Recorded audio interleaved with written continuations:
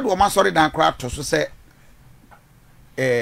asumasi ana obenten wini a yenhye wo ma so dan eye wo mu boss ma me kasa mo enetie adifo ne omu mienu ye wo infilling prophet okay solace okay solo so kan soul no soulless so obi free the crab no oshankom ana ye wo de ne bufu a ana oshankom okay ano so ho so bufu a obetima oshankom sa abufu no adom na wo so so obi tietewa yeah na obufu a utimi shankom obetima shankom ene ye adwuma nso ebe ye adwuma yes ye wo bi ho no ma nyankopon bi ankasa nche no ba ode ne sunsum fin abekon tia yeah ya sorry penny ya mo ne pass won kunti abato bekon tia enti this year lesson there do take sunsum no okopa or 78% in the realm no when you time wura sunsum but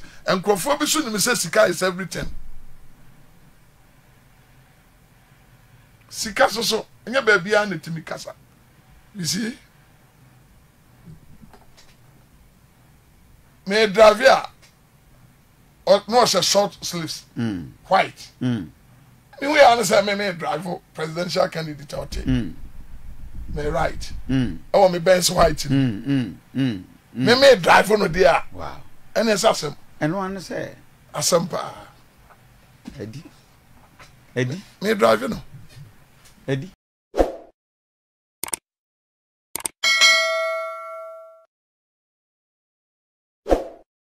aha ayo Beautiful Radio and in 10 times so ye demirika de akọ Ezra 94.1 FM and Ezra TV and ye Reverend Kofi Asante Enin I nim so ne host to Ezra morning show and Ezra adechemu nsemo no oto ne sa edefre prophet Kofi Amponsa a on eda asafo ne dinde House of Ezra Worldwide Ministry International ano na one sofopani anase yankopon difo yi etwetwe nkomo kakra de fa na brabomu edba betisi Ghana manyosemu edba bewura abato no mu sensem yenim sa aka 5 days na ebre no asose yakwa akoto aba ade yi Ghana mampanyini to bisa no de airco ene de airba de betumi asie emprempren yakopon difo yi eka nsem bebrebe esan sem na bi baaye ono ene sa na adodanko akof adonsa edne tena kunya so mprensa ebo yakopon Yesu di ka se yebehu biemu no na ye Ghana mampanyini ampa ni ampa ni nuane ampa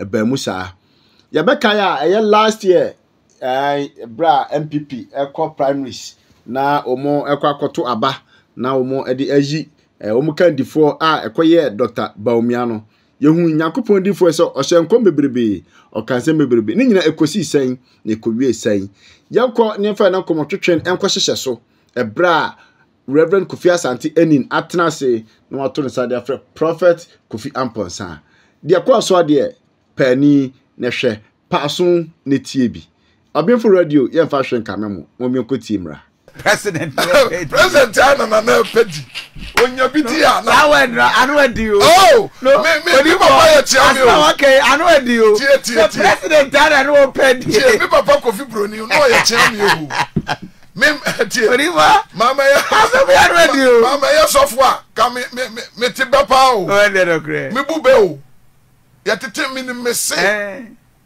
enti president na na pedi dia mo anu no oni bi oh no oni bi no omobo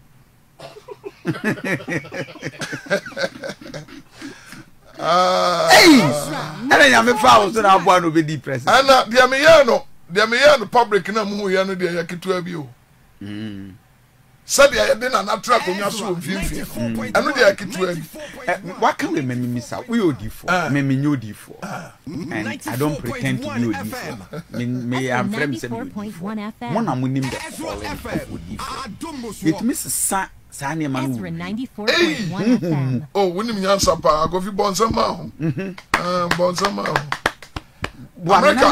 America for to aba na me ho yeah because Drew answer omo wie answer na me ba yeah Kofi when you talk about election general election spiritual aspect near 98% 2 pen FSK I'm really? Telling you we are sure me na make it wow say general election ya mo tu yeah tu if in America they are no sunsun mo no sunsum no dɔɔso sene kofi wiase na okwa wiase de na no da wiase ne level and there never wiase ne level election na mo kɔ no obetima so won win awie pa but one day nyama betima dane one day pe ye to 7-6 anajo bibi betima sa really na so kofi mi won say obi a win election but the hospital ntina na nkrofo ani nye ni nyina me bo ho pai when win election no but when timi ma me gina say when na win yeah election twem na election ya batui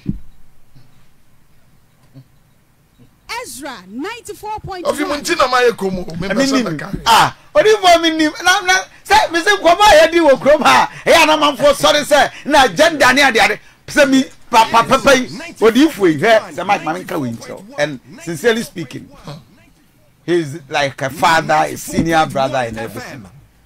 In all sincerity, woman na he listens to me. I told him, Papa, I fear about running and you was. I don't know if I buy and somehow can on I don't know antenna. Me Baba Bisa. Don't Mahama Bakrumania as of Fubishai. One coho. Nano Napo as of Fukuchan Hushai. One coho. Baumia Baha, one coho. I invite one and say, I didn't. The see, I can say, Grammy platform, politician be a platform, so this year. I can't very say this neighbor to about the say. I saw Democrats, obedience. David, a politician be a Obian Timrao. I make can't be. Make 2023 and say more be a maho. Now, a month for a brepa, all my efro, all more pastors name, antimony camoni, yeah, how more be a bisa, ya pesi a bow, in fact, and I saw me a cry, a new pa, any political year, no macassa, nothing been better operate 12 o'clock, 11 to 12, and yet you flag bearers, a kunini and ninting. It was no, with the many up to say, Mempese will be back for the sake of Ezra communications. Before. What's it? And yeah, you say, sir. And yeah, you say, people, and one saw more Casasa, and one saw more Sabia, Ebia said John Mahamo, such a Mateo, so Germany, Mahama, and said Baumio, obeying election, but nobody, Ezra 94.1 FM. What do you want them to do? Come on, and to the oh, yeah, when the money out there, and the other shown, sir. Me, who am I more to a best? I may Ben Samatono. Ben Samelan is here. Yeah. Or to I may drive on. Or Timinifa. Presidential candidate back. Maybe corporate chain, I'm saying, I mean, we say presidential candidate back. Oh, my more pabana. And to now on me, banner, I radical say, Mamma, when a good by your mother, and to a save Nema. Some I mean, your mother. Yeah. Mamma, they say, a queer don't. I said it and son, I may come. Yeah. David Mbetima. No. Yes. No. Sir, presidential candidate Bakubu and Sani Atwaba. You see? May drive here. Or no, short sleeves. White. We understand may drive for presidential candidate out here. May right. Oh, me Ben's white. May drive for no dear. Wow. And it's awesome. And one say, Asampa. Eddie. Me drive, you know. Eddie. You be saying yes.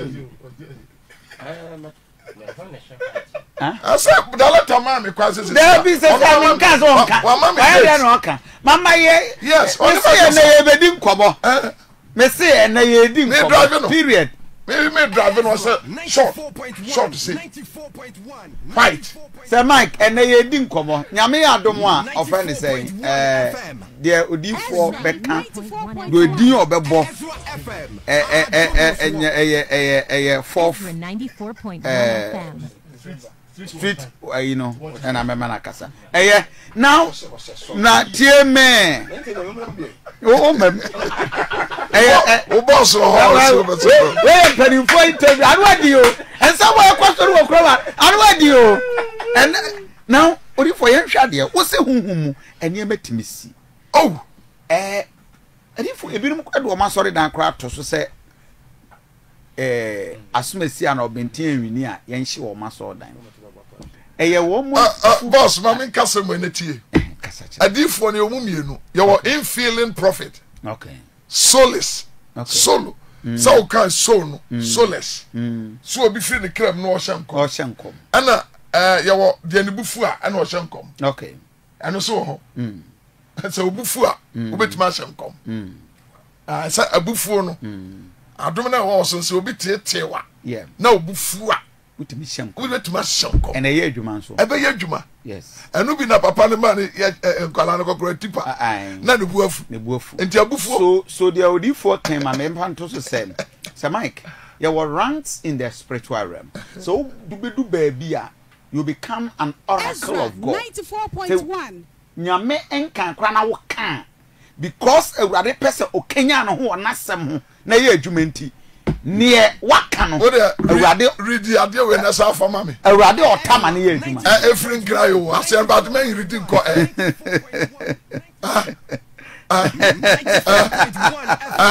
wow efrin suro nipa na ne di wo so change tense oh so dia say wase sade no wase sesa wase obo mpaya man se wasere no wase sade no kura anya kura sesa no change na o change e be yi wase ya hia omo hwe wo baby o ai so you know why you big wase sesa no wase wan sesa no wase sesa no so already vision vision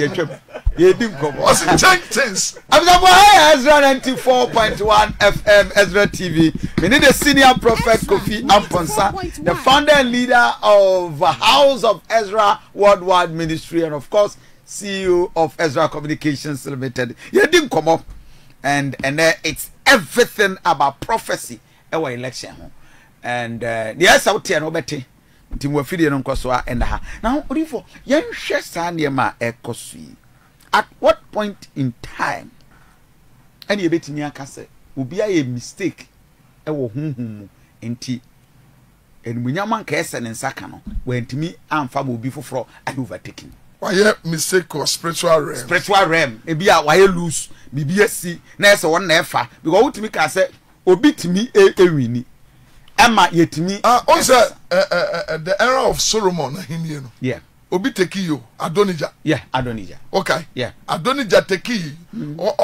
oswa no be 4 days oh yes Ezra 94.1 Anna Solomon mame ekọ back kaka David say yeah hey 94.1 na yaso Adonijah adai what you say on we no on come sha we say oba Solomon be di wa de ro yaso na yaso Adonijah wotwetwa nwa ni bibia ti mame ni na pushi nyankopon kata David say oba Solomon na kai answer ena yes anka Solomon beti ne na nka Adonijah dia de na enye Adonijah dia ti see asesa ne ma midnight exchange midnight go fi me say midnight exchange ananadu a woda ne ebegu aba foforo oh papa anaju a woda ye no ebegu bi ye be fa ne ba the midnight exchange Jesus but the American say obi wo so wale wo ba nyansani mabu be okay obi wo wale dey oba nyansani enti emema ye leaders no aya ye mu ma ye no omna okay obema bitimi wale oba nyansani nti oba ne timi boa no oba ne betimi asesa ne ma enti na ma bebre ni because ma so one of them may di with cheese rempa chanyumre wiane anopa ei ade na hu obi timi wale oba nyansani ti bema bu wa skapa ni sikanyam no 70% ye no yere ai to bema bu wa ni 3 ye otimi wale oba o yes smart na we pushing life no we pushing no na enema akọ enema kwara no si e be bompa ye yes se enema be ye boko afia ba ho no o kasata mbia ope ma me obi a me doni papa obi obu ade ayemi o odi for me say until I get close to you then odi for antan odi for but when you get close to him we say ananka ye mu bi ne transcast papa say you was kofi waka very humble man of God I'm telling you enye bia me ye ne adwuma yini na me di adanse no say be bia nipa ekono yemfansu nyina ya num ni akasa he's a very humble man of God papa odi fonti nyame ya adomu a ne de se de ye di kan aka no ye bejai ema nyame ya adomu on the 4th street watch night the urade aka ne ne nyame peso se no de wa pick microphone ena who lead the administration the na home ni sane a ososo na obia eno de nyame tumi sane a esoso na obia wa asase so na de ba ko wo mu ni say aya na wa anya careful a the had the phone no bi no no say enipa no mu hwehwe say me ya jimedi in fact 2016 no esa me ma me kra nto aba support me but I'm not me papa who me mama who video no me and my TV ama and I watch when I watch or TV sa na some interesting no say me papa nua ba ko so MPP nyame fa ni sie inspector Opoku Amposa also MPP okay yeah last year 94.1 FM ono so nya graphic ni bi no danabo na ni agye ma me so dwa oya kramoni o me papa no oya kramoni the late inspector Opoku Amposa nyame fa ni sie no do MPP and no hwe prophecy no delegate me dechire o se awurade me ben kom se be mu mawie se me wukura mo fa graphic nsie me ai na me ma me ono so dwa na asam na esi do onu se empanifo no bi frɛ me no headquarters o mo se nyame bia nka ncho se nkom akufuado akufuado wontimi wini election bia na am se empanifo so wini so am se mi mumu o wini am se mi mumu se o wini a me se mi mumu se mo ya sofo I like that way Ezra, oh yes not to any bro yeah yeah show me the delegate free crowd basa yes you me some say dia to me na me wa with the question come and am say nyame se me mom pai man okay say anya we no obi back for secondary school ana free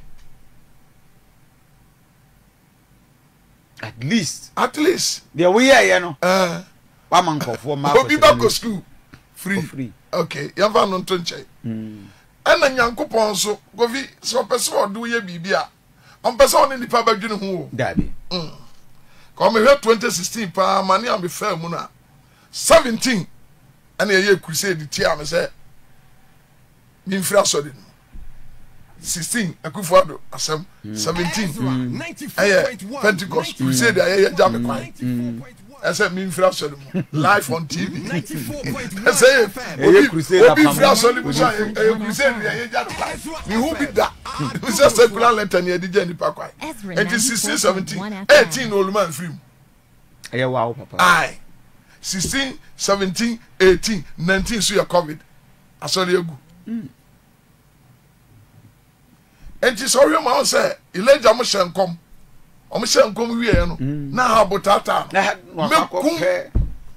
na the woman say if you don't love God wo sha nkom wie honam a wo de behuna mane no onyame wo mfa ho bajoje matia se pa wa sha nkom na wie honam a de behuna mane ne nyame won ka ho enti no be ka cho na tu so ma wo kra honam ne de ube sofa pain honam de mu bebre ebegu afiase nanso mama makoma ntom yem owie no ba Matthew 10:28 mamu nsuro won na kum honam a omntimi kum okra o na mo pro bi esuro no a mo nsuro de obetima kum okra no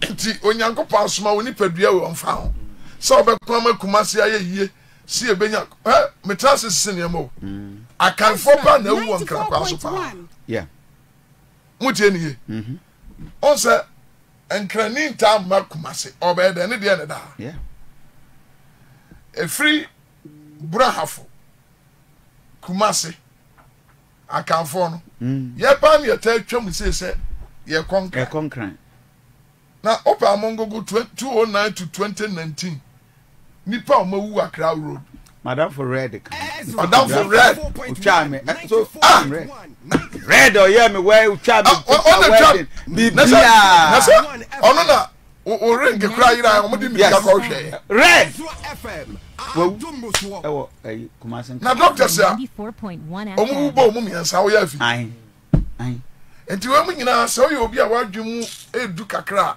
wotimi dwene o man no wa say enti the whole Ghana entimi nya hamiensa kofi na no amiko ya America me drive what say dia meteo me bra bi aba me sofo na naja oni me ko Washington from Virginia to Washington ko din komo me na me drive what can mu say na asa what kromi ha kofi me mfa GPS na ntio me su science road science any ade and so America me drive ye bibia me ntio won so ti enya du ha me de me mpe kampe oko kan is wa boburu there be oko kan is odifo nya na ukuada mpa bo no ye be bom pa ye amoma no bibia be okay but they make catch Ghana for no say me sra omo ma ye ni na ho kakra yeah papa o man ni pa bibra ni na ho sure ye ni na ho ye no ye man 70% ni nya do obedi na onwene kira abrabo soso ne ekira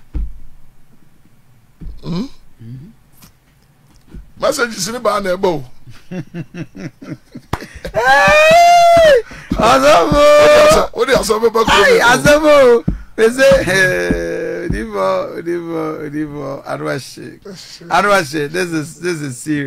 this is serious but divo moto bo ne nyame ebeya na onam na ko adifo so eka ene ne oye we say Kofi I am watching you from Sinyane 94.1 FM. Okay. May the Lord be with you. 94.1 FM.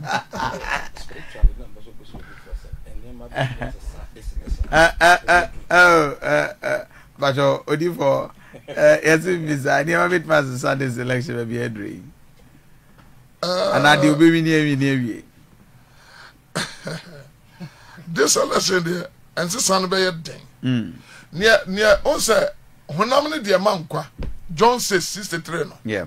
O de ka hona atiefo ni tie kakra. I am here 6:63. Exactly. Yesu ka sem bi ha me de bo me bra pa. The Gospel of John. 6. Yeah, John chapter 6 verse 63. Exactly.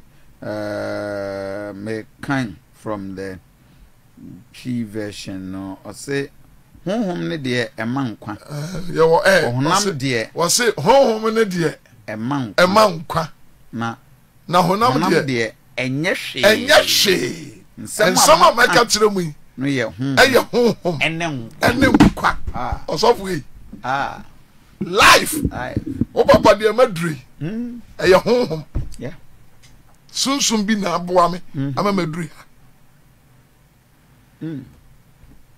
Yesu a okuta tumi na eka tro me se honhom ene de mankwa na honam de emashi it is the spirit that quick the flesh profited nothing the flesh profited nothing oh my God obi faba obra me life for them dey ba me bra ni quotation we 94.1 FM the one 90 wo honam musa you write and work in the spirit. And so the book of Ephesians is an awareness book.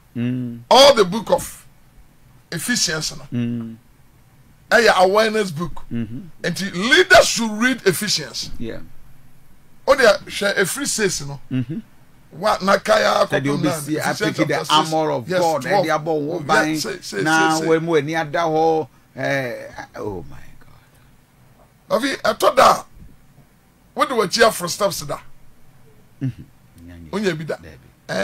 Safe ni ehia sa na mani na me chechero. I see. Baby a wo kwa wonye settle no betimi do achi akọ.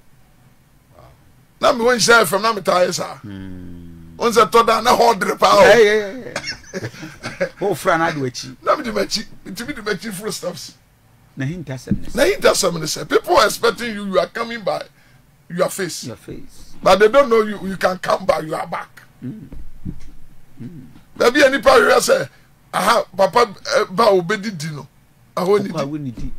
Baby any power say na go ba no munso na no munso. Enti Yesu Kristo na hini a wodi adi nkunim pa yesunsum. But the people so they don't care about the spiritual aspect. I'm sorry I house of Ezra. Ya fa haumu.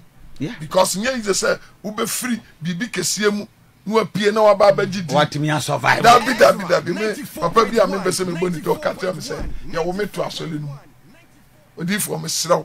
Se be ya ne mpani for contrast na eno om nkasa because you can survive. And I'm just I'll be the first person to survive. Best survive. Ezra 94.1 FM. So when to free. Yes. Pentecost now survival. It's not easy for Pentecost. So be survive. Ya wo bi on man Yankopon bi ankasa nche no ba odi ne sunsum fin abeko atia. Yeah. Ya so the penny. Ya mo on pass won kuntia ba to beko atia.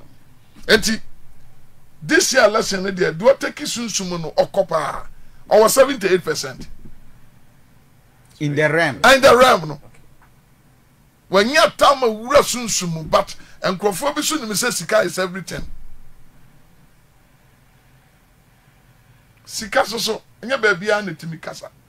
Akasa dia so baby won ma. But for emphasis on the 24th on the 4th.